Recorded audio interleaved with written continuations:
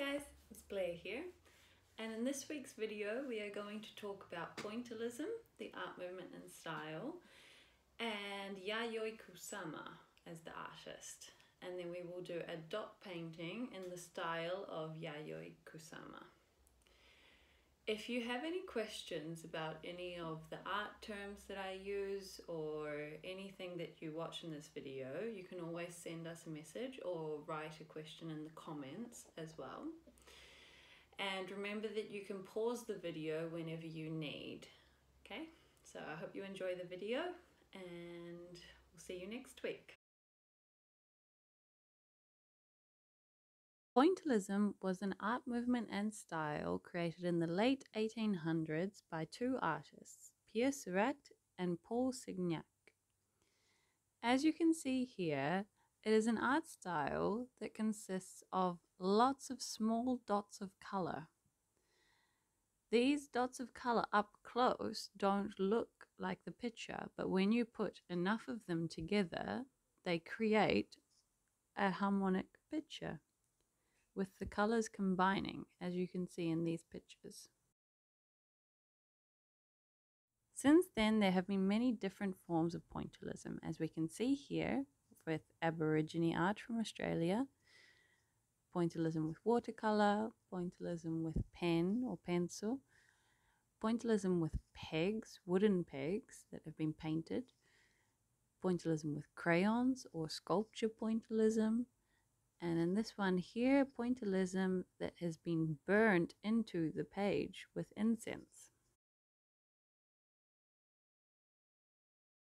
Yayoi Kusama is a Japanese artist who was born in 1929. She is one of the most famous Japanese artists of today and still alive, and most well known for her work with polka dots and her installations. As a child, Kusama was diagnosed with mental illness. She would see hallucinations, and she also suffered abuse from her mother and family. She transformed this into her incredible artwork that we can see here by painting millions of dots and creating all different types of artworks, including her installation pieces, which are rooms full of sculptures and artwork.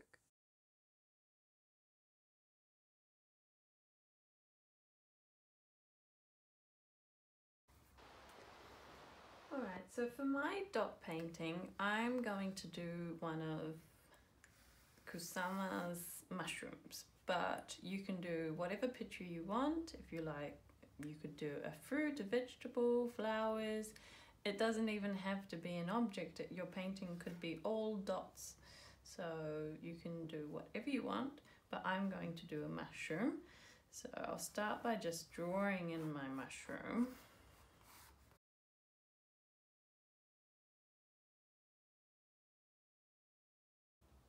Alright, and the next step is to paint in the base colors. So I'm going to pick a color for my background and maybe a color for the parts of the mushroom and paint those in. So I'm going to do that now.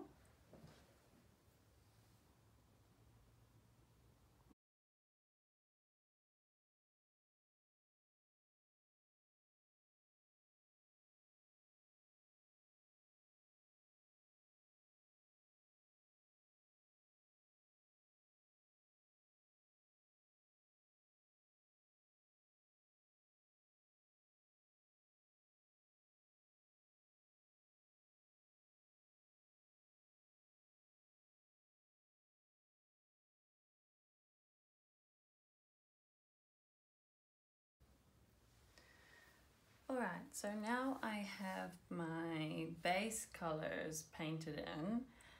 I need to let it dry, so I'll need to give it maybe about 5 or 10 minutes before it's completely dry, and then I can start putting my dots in.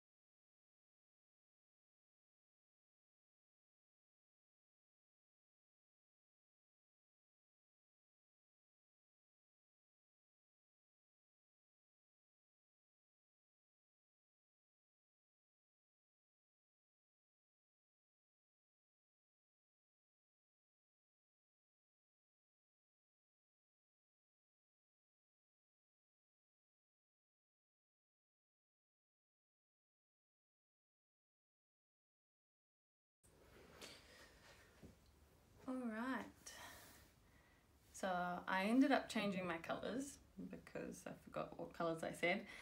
But another thing that I didn't say was, if you don't have a small paintbrush, you can also use the end of something that is pointy. So I could use the end of my paintbrush to do my dots as well.